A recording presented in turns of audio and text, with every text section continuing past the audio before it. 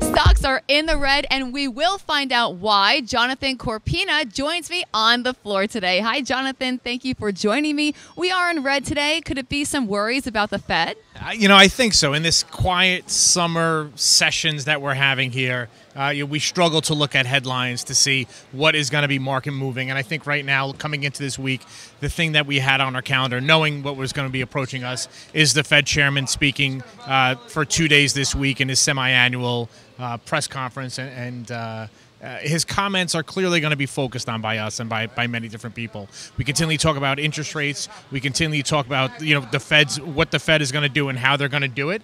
So hopefully we get a little bit of insight later on this week as to what the thought down in Washington is. CapEx indicators have shown that business investing within businesses has been slowing. Any reason behind that? I think there's just so much uncertainty as to what's going to happen. I mean, we clearly do know that companies have stockpiled a lot of cash, and they have that cash on hand, and there's different things that they can do with that cash, right? They can invest in their own infrastructure. They can invest in their own employees. They could buy their stock back. They can buy other companies. But right now, not knowing what interest rates are going to, what's going to happen with interest rates and what's going to happen with tariffs, I think they're looking at it as a point where let's just kind of take a hold back on spending and see how things will unload down the road. And then as you get towards the end of the year, they fall into like somewhat of a tax situation where they have this cash on hand that they probably have to spend some of that cash. Then we start to see some M&A activity. We start to see some company buybacks increase. So we'll start to see that activity. Okay, so it can be cyclical as well. Speaking of tariffs, I know you've been a proponent of Apple. However, the sell ratings have been active with them for 2019. Are you still a supporter of Apple, Jonathan? Absolutely. I think those sell ratings are coming from two different areas. One is, you want to think outside the box, right? You want to be contrarian. It's so easy to put a buy rating on Apple, considering the tentacles that they have in the technology world.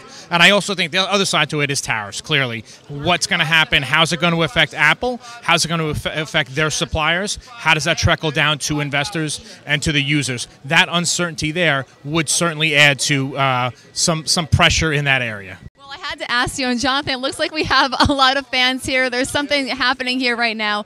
One more question, Jonathan, since why not ask it right now? Trading activity has been super concentrated, like that last half hour of trading. Any reason behind that? Yeah, I think, what's happening in these slower sessions is that the openings and the closings have continued to be very important. And I think investors wait throughout the day to see how stocks are going to move and how the market's going to move. And they make their last bets at the end of the day. So we're going to continue to see that activity, especially during the slow summer months. Yeah, exactly. But for some reason, it's picking up right now. I think we just have a lot of fans, John. We've got a stock right next to it that's halted on some news, so this is going to unfold right here in front of us. All right. Well, we're going to check it out. In the meantime, thank you so much for tuning in with Jonathan and I. Have a great day, everyone. Thank you, Jonathan. Thank you.